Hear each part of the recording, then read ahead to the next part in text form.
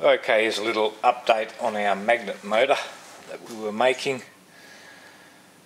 Here you can see we have our stator plate, and inside that is a long magnet, a long flat one. It's 50 millimeters long, 20 millimeters wide, and 2 millimeters thick. There's another one inside that carrier there. And on our rotors at the moment, we have just 4 magnets. That's all we needed to do to test this, and you can see that we have our north out.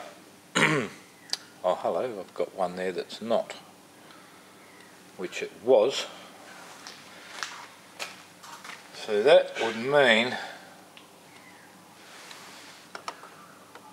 oh there we go, I was too close to the north face of this one. So north out there, no problem, north there and north there, so we're right. And of course our stator magnet here is north one side and south the other side.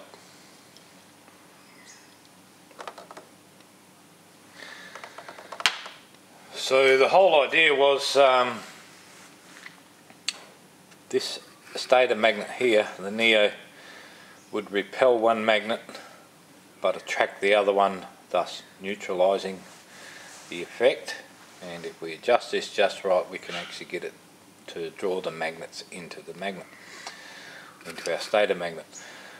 Then what would happen is that would just follow through, because one side would be repelling one of the magnets and the other side would be attracting it, so it should have moved through the gate unaffected. And of course, once it got past a certain point, our two rotor magnets repel each other and the cycle was supposed to keep on going.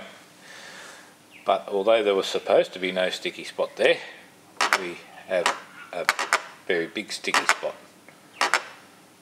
As soon as you break that gate, it continues on to the next cycle.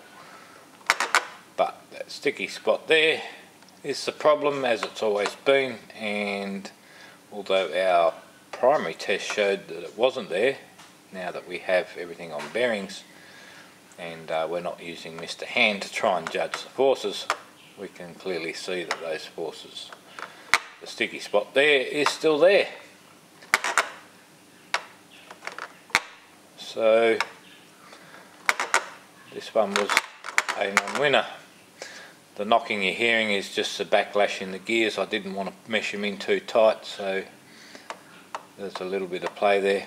You can see the left one there is attracted to our stator magnet, and just at that point it is pushed away and it can keep going, but gets stuck at the sticky point, or the sticky spot that wasn't supposed to be there but has showed up. Now we're not using Mr. Hand to see where that sticky spot isn't or is.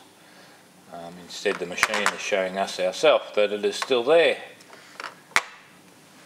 So this one, as per all other magnet motors so far, is a no-goer, unfortunately.